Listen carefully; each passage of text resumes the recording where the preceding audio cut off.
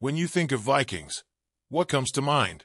Perhaps images of fearless warriors wielding axes, standing tall with flowing blonde hair, or setting sail on sleek, dragon-headed ships come to mind.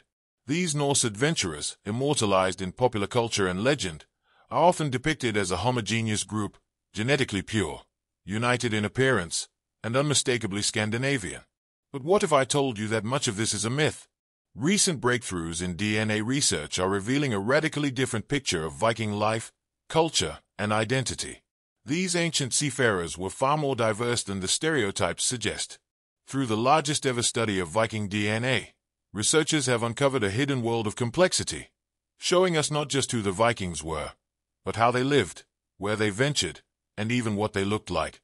Imagine discovering that the iconic Viking traits, blonde hair, piercing blue eyes, and purely Scandinavian roots, were the exception rather than the rule. What if the Viking Age itself was shaped as much by outsiders as by those we think of as Vikings? These are just a few of the startling truths uncovered by analyzing the genomes of 442 skeletons from Viking sites scattered across Europe and Greenland. But the story doesn't stop there. The very definition of what it meant to be a Viking is being challenged. Some individuals who embraced Viking culture and were buried with Viking artifacts weren't Scandinavian at all. Others returned to Scandinavia after years abroad, bringing with them new genetic and cultural influences that would reshape their homeland. So, who were the Vikings? How did they become such a powerful force in history? And what can their DNA tell us about the world they lived in? Stick around as we dive into the fascinating revelations that are rewriting everything we thought we knew about the past. For centuries, the image of the Viking has been larger than life. Towering, blonde-haired warriors with ice-blue eyes and stoic expressions have dominated our imagination. But groundbreaking research into Viking DNA has shattered this myth, revealing a far more complex story about who they really were. One of the most surprising discoveries is that the Vikings were not a genetically pure group confined to Scandinavia. Instead, they were a melting pot of ancestries. DNA analysis shows that Viking populations were shaped by migrations from Southern Europe, Eastern Europe, and even Western Asia. This diversity is not just an interesting footnote. It challenges the very idea of what it meant to be a Viking.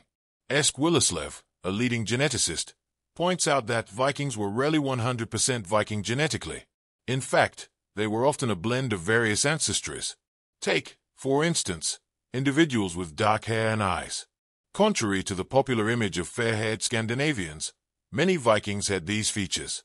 It turns out that the Vikings living in Scandinavia 1,000 years ago were far less Scandinavian than the populations living there today. And it wasn't just about appearance. The Viking identity extended far beyond genetics.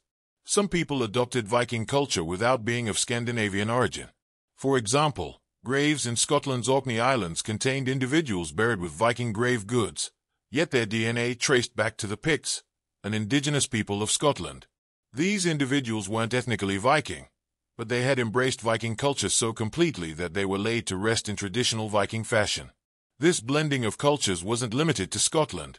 Throughout Europe, the Vikings left their mark, but they also took pieces of the cultures they encountered back home with them. The DNA evidence makes it clear. The Viking Age wasn't just about conquest and raiding. It was also about integration, trade, and cultural exchange. This complexity forces us to reconsider our assumptions. Vikings weren't a monolithic group of Norsemen. They were a dynamic, diverse people whose influence stretched across continents and whose identities were as fluid as the seas they sailed. The Vikings weren't just fierce raiders. They were explorers, traders, and settlers who left their mark on almost every corner of Europe. But where exactly did they go? And how did they influence the regions they touched? One of the most intriguing discoveries from Viking DNA studies is the clear distinction in where Viking groups traveled. Vikings from Norway, for example, ventured westward. They sailed to Iceland, Greenland, and even North America, centuries before Columbus. Norwegian Vikings also settled in Ireland, leaving genetic traces that persist in the Irish population to this day. Meanwhile, Swedish Vikings headed eastward.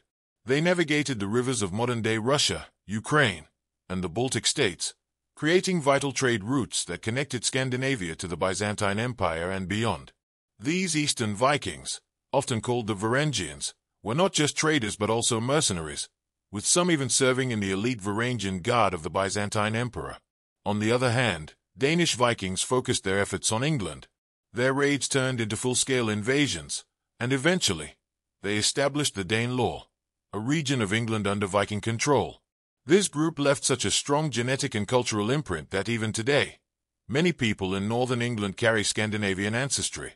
But it wasn't just about where the Vikings went, it was also about what they brought with them.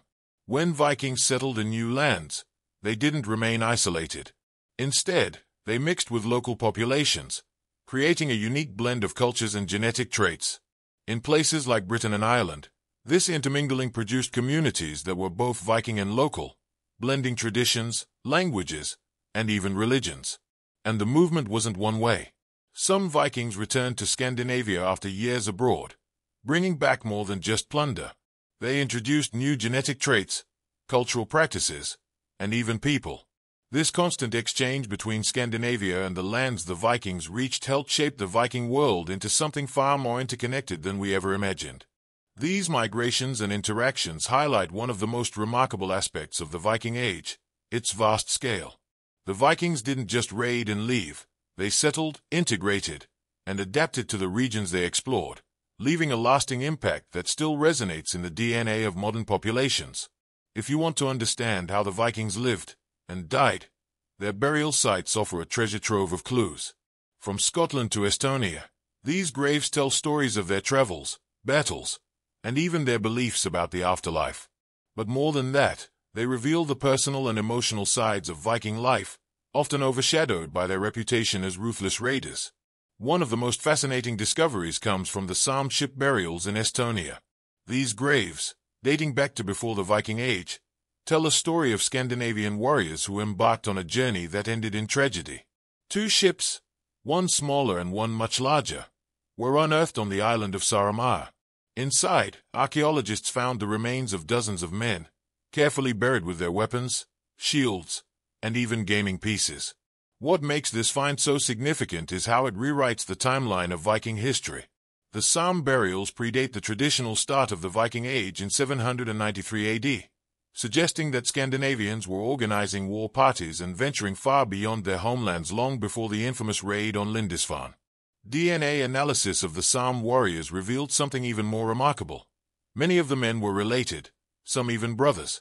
This discovery challenges the common image of Viking raiding parties as a gathering of the strongest warriors from a settlement. Instead, it seems that these early expeditions were often family affairs, with fathers, sons, and brothers fighting and dying, side by side. Scotland's Orkney Islands offer another fascinating glimpse into Viking burials.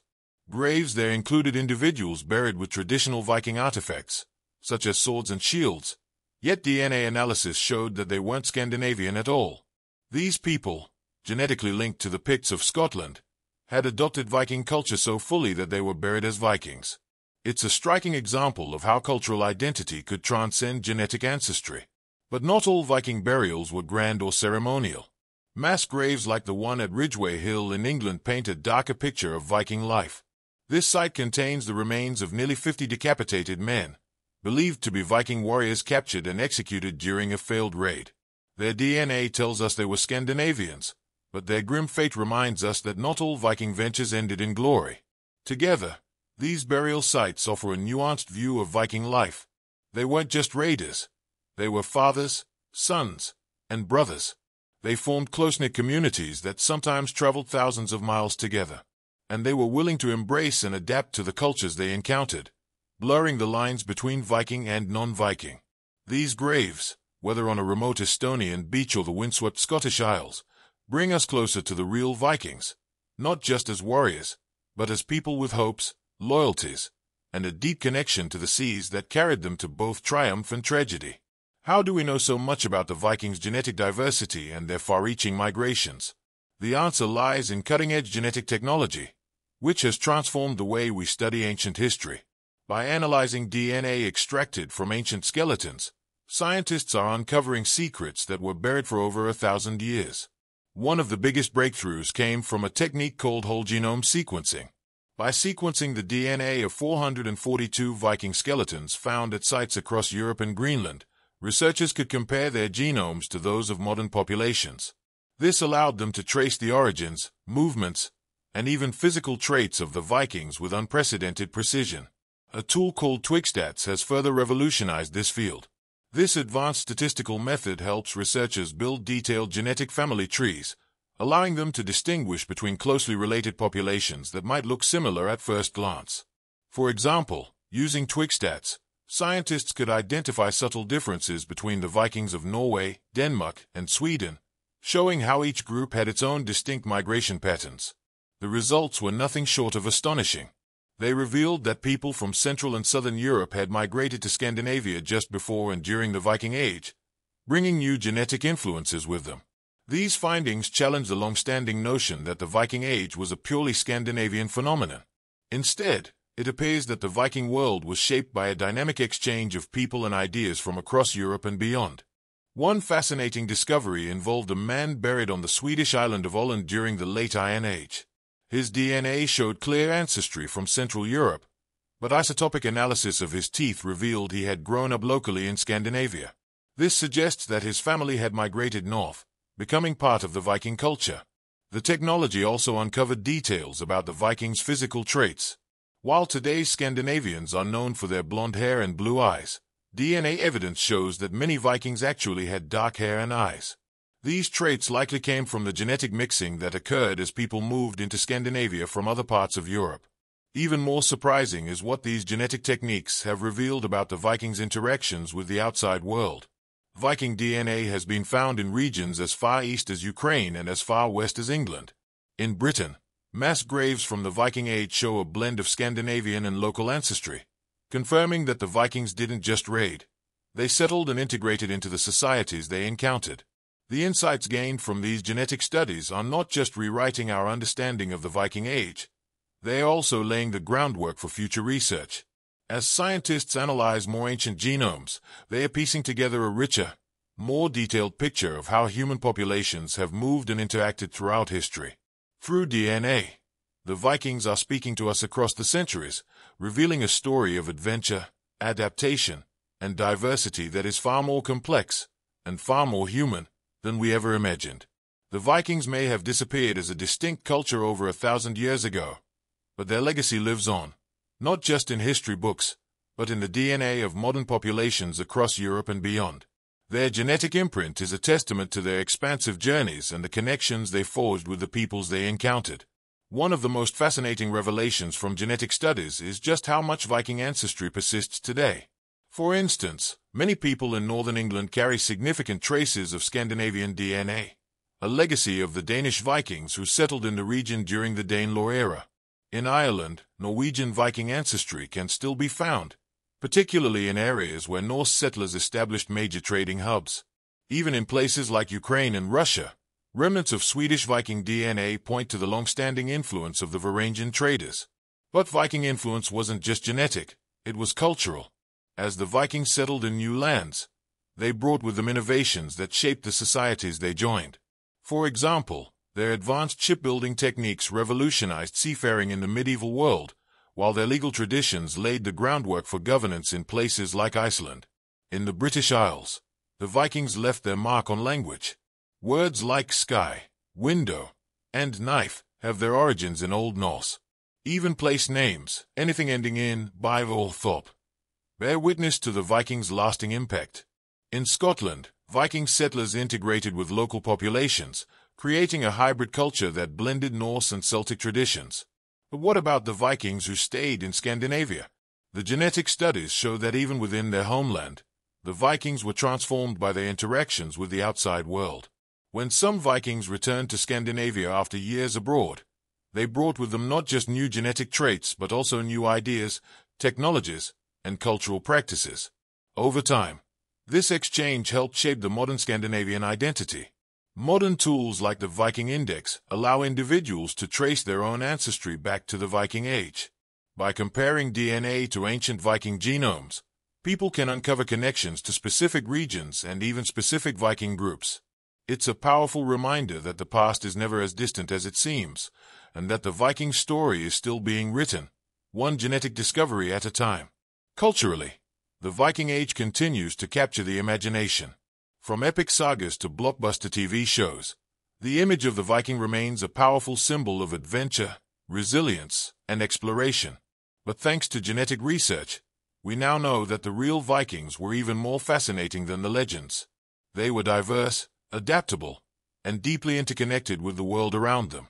The Vikings may be gone, but their legacy endures, in the languages we speak, the places we live, and even in the very DNA that makes us who we are.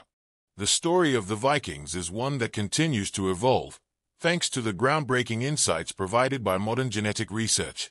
Far from the stereotypes of blonde-haired, blue-eyed warriors, the real Vikings were a diverse and dynamic people, shaped by migrations, cultural exchanges, and the interconnectedness of the medieval world. Through the study of ancient DNA, we've learned that Viking identity was about more than just ancestry. It was a blend of genetics, culture, and adaptability. They weren't an isolated group of Norse raiders but a network of explorers, settlers, and traders who left their mark on nearly every corner of Europe and beyond. From the shores of Greenland to the rivers of Russia, their influence continues to resonate, even in the DNA of people living today. But perhaps the most remarkable revelation is how this genetic research reminds us of the shared humanity of the past. The Vikings' journeys, their triumphs, and their struggles were driven by the same desires that have shaped human history for millennia: the quest for opportunity, connection, and survival. As we look to the future, the study of Viking DNA opens the door to even more discoveries. Who knows what other secrets are waiting to be uncovered beneath the sands of history? What other stories are hidden in the strands of ancient DNA? For now, what we've learned reshapes our understanding of the Viking Age, transforming it from a tale of conquest into a story of diversity, resilience, and innovation. It's a reminder that history is not static but a living, breathing narrative that continues to unfold with every new discovery. So, what do you think? Has this exploration of Viking DNA changed the way you see these legendary figures? Let us know in the comments below. And don't forget to like and subscribe for more deep dives into history, science, and the stories that connect us all.